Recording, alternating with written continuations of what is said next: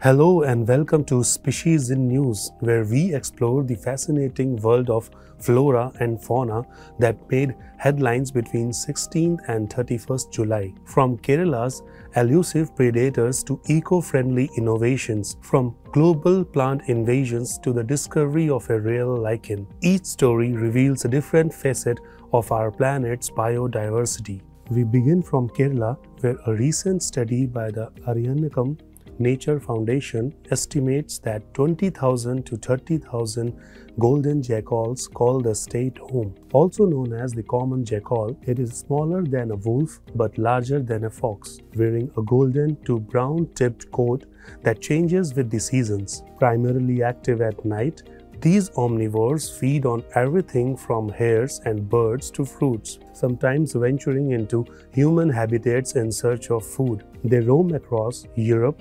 Southwest, Central, South and Southeast Asia, with Indian populations found in Kerala, Maharashtra, Rajasthan and Haryana. Classified as least concern by the IUCN and listed under CITES Appendix 3, the golden jackal's adaptability is both its strength and its survival challenge in changing landscapes.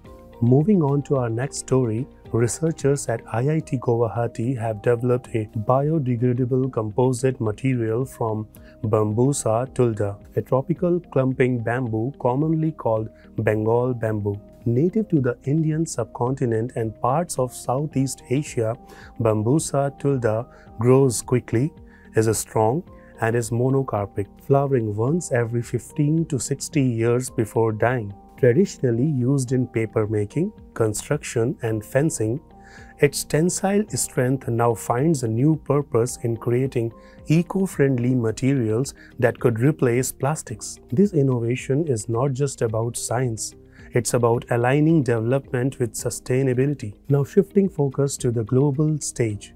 A global study has sounded the alarm on alien plant species, plants introduced by humans intentionally or otherwise into non-native regions. Since the 1950s, their spread has accelerated, with over 13,000 species now outside their natural ranges. By 2050, the numbers are expected to rise sharply: 21% in South America, 12% in Africa, and 10% in tropical Asia. In India, invasives have colonized 66% of natural areas, driven by agricultural expansion and forest fires. These plants disrupt fire regimes, reduce native biodiversity, and even impact fauna like blackbugs, which can spread invasive seeds. From the Amazon's carbon storage to Asia's tropical forests, the unchecked spread of alien plants risks transforming stable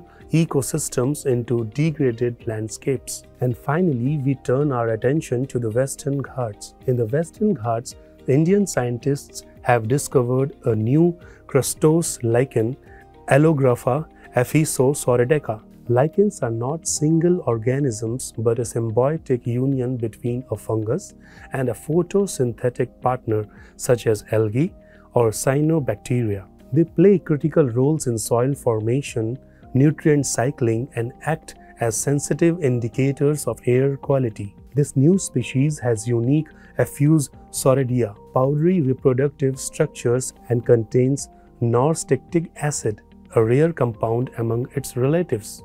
From the adaptable golden jackals of Kerala to the sustainable presence of Bengal bamboo, from the threats of invasive plants to the delicate resilience of lichens, the second half of July reminds us that every species, whether helpful or harmful, is a part of a larger ecological story. Understanding them is not just about science, it's about recognizing the interconnected web of life that sustains our planet.